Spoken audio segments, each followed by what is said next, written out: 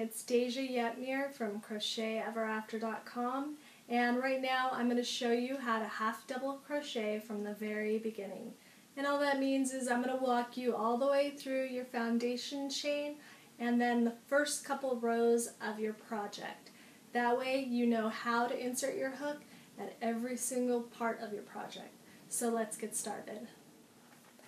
Alright, let's start half double crochet. I'm going to keep a short tail so you can see it easier. If I was working a real project, I would actually make this tail much longer to be able to weave it in. But just for these purposes, so it stays in the picture, I'm going to keep it short. So the first thing I need to do if I'm making a half double crochet is to make my foundation chain. And before that, I need to make a slip knot. So I usually will hold my yarn like this. I do this for my magical adjustable loop and slip knots. I hold it with my tail on the bottom to the left. I fold down with my right hand and reach through, and I grab the yarn that's attached to my ball or skein and pull tight. Now I have a nice sliding slip knot. And I insert that on my hook. I usually keep my tail pointed down. Let me get that in the picture. I keep my tail on the bottom side just so that the top, so I can yarn over easy. So I'm going to do a chain of 11 so that I can create 10 half double crochet rows, 10 stitches for each row, and I'm going to show you how that happens with 11 chains. So I yarn over and then I put my hook down to slide easily through the loop on my hook and create my first foundation chain. I continue yarning over, and you'll see my fingers doing stuff as I work. I hold my loop as I yarn over. I do that so that my whole foundation chain doesn't come with me. I yarn over. I grab my foundation chain when I'm going to pull my hook through, and that keeps good tension to keep a good even foundation chain. I keep tension on this portion of the yarn, the working yarn, so that my loop on my hook doesn't get too big. And if I keep it the same size as my shaft, that will also create nice even foundation chains. So all of this stuff is good to keep in mind as you're working. And if you get in the rhythm, it'll become like muscle memory. It'll just be something you do every time, and it'll give you good consistent foundation chains every time. Let's see how many I have so far. So to count them, I look at my chain and I count how many V's, the letter V, I have stacked on top of each other, because each foundation chain looks like the letter V. So I have my very first one down here. I have 1, 2, 3, 4, 5, 6, 7, and 8. I don't count the loop that's on my hook. That's my working loop. I only count the V's. So I have 8, so I need 3 more. So I have 9, 10, and 11. When you're doing a half double crochet, it's a little bit taller than a single crochet and a little bit shorter than a double crochet, so you need 2 chains to create the proper height. And what that means is every time you turn your work, you're going to chain 2, and that's going to make your starting half double crochet not be squished down. So I'm going to show you first how to do the very first one, and I'll explain it more when I turn my work on why I create those chain 2s. So I've yarn over. You always yarn over to create your half double crochets. You yarn over first, and then you're going to work in the 3rd chain from your hook. And it's the 3rd chain that you're working in because you need those first 2 chains for height. So you count backwards from your hook, 1, 2, and 3. And I always work into the back loop of my foundation chain because it's just faster. Depending on what you like, you can do it any way you like, but I always like going just in the back loop. It's much faster for me. So I insert my hook into that back loop only, and then I'm going to yarn over, or lay over as I always like to say, because it just kind of lays over the top of your hook and you turn your hook to catch it, the yarn I'm talking about, and then I pull up that loop. I pull it up nice and tall so it's even with all my other loops. I don't stop right here when I pull through, because then I'll have very squashed stitches. Pull it up nice and tall so I'm parallel with the top of my foundation chain. Then I'm going to yarn over again, and to finish my half double crochet, I just pull through all 3 loops on my hook. And I have now created 2 half double crochets. And you're saying, wait, you only did one. Well, I did the one that I actually did, and I'm counting this chain 2 as one. Different designers do different things. Some people won't count the chain 2, and they'll have you do 12 chains to make 10 stitches, because you'll have 10 stitches and 2 chains, which will equal 12 chains altogether. I count those 2 stitches as my first stitch. So when you're reading your pattern, make sure you understand if your chains are counting as your stitches. So I'm going to work into my next foundation chain.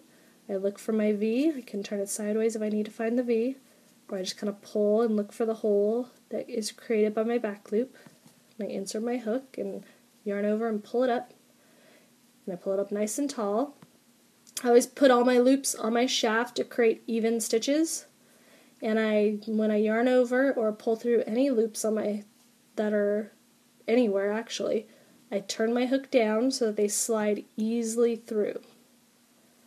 If I don't, let me do this next one here, insert to the next stitch. If I face myself, I'm going to get caught. If I point up, I'm going to get caught. Any which way you turn your hook, you're going to get caught, unless you point it straight down and it slides easily through the stitches. So that's a little trick on how to not get your hook caught, in case you're having trouble with that. So you always yarn over before you start your stitch. You insert your hook into your next foundation chain, and you can see as I insert, my yarn is already looped over my hook. It's already laying over. I don't even really have to do anything. All I have to do is turn it down and catch it, and then pull up. The second yarn over, that one is always going to come from back to front. No matter what you're doing, when you see yarn over, it goes back to front. And that's more of a true yarn over where it's actually wrapping around your hook. So I point down and pull through. So you can see again, I'm going to push through this, and as I push through, I'm already laying over my yarn on my hook. And I pull that up, yarn over, and pull through. Now as I work across my foundation chain, sometimes your very last foundation chain can be deceiving. It could have gotten very tight because it's next to the slip knot. Sometimes it can get really small and hard to tell if it's your one that you're supposed to work in or if it's part of your slip knot. So if you're not sure, if you're confused, just stop and count how many stitches you've made so far. Hopefully your pattern will have a stitch count so you know how many you're supposed to have, but if not, take your foundation chain and minus how many stitches it told you to make. So this is having you make 9 half double crochets and your chain 2 counting. So you should have 10 at the end of your row. So right now, let's see how many I have. So I like to start from where my hook is. I would count the V's. I have 1, 2, 3, 4, 5, 6, 7, 8, and then I have the chain 2, which is my 9th stitch. So I still have one more, which is this chain right here. So if your chain's really small and you're not sure you're supposed to work into it, just stop and count how many stitches you have. So now I've created 10 half double crochets. So now it's time to work into my stitches. So to do that, whenever you have half double crochet, when you turn your work, you need to chain 2. And some designers will have you chain 2 before you turn, or it'll say turn and chain 2. It really doesn't matter what you like. Whatever you want to do, whether you turn it before or after, it's just going to create maybe just a little bit different looking chain. It's not a big deal. My designs, I'll count that chain 2 as my first stitch. And so what that means is I skip my first V. This V right here, I'm going to skip it because this chain 2 is a part of it. That's going to be my very first stitch of the row. If the designer says the chain 2s don't count as a stitch, then you're going to have to work into that V. So you would insert your hook into that hole and look to make sure you only have the 2 loops that you should have on your hook. Yarn over and pull up and pull through. And what that does is it gives you a little bit of an extra bump because of that chain 2. So either way, it's not very clean looking because you either have the bump or, as I design usually, is I'll have that chain 2 as the first one. So I'm going to skip that one and I'm going to put into the next stitch to create my very first actual half double. So it'll either be looking anorexic, very skinny little stitch, or it'll be bulky because you put a stitch and the chain 2 together. Usually you aren't making just a half double crochet scarf and that's it. So you'll either put an edging on this or you're going to be using this to seam. So you're not going to see this first stitch anyways. If you are making just a half double crochet scarf, just single crochet around the entire edge if you don't like the way the edges look. So because I'm counting my chain 2 as my first stitch, I skipped that first stitch. I worked into the second stitch. Now I'm going to find my next stitch. If you're looking at your work, it almost looks like your loops are facing you. That looks like your V's, doesn't it? Well, that's just the third loop of your half double crochet. You need to turn your work on its end to find your actual V's that you're working into. So you can either look for your next V, which is up here, or you can find the hole, which is quite big, to put your hook into. So you yarn over, insert your hook, and then I'm going to show you this loop right here is the one that's creating this big loop across. I'm sorry, it's actually the first loop.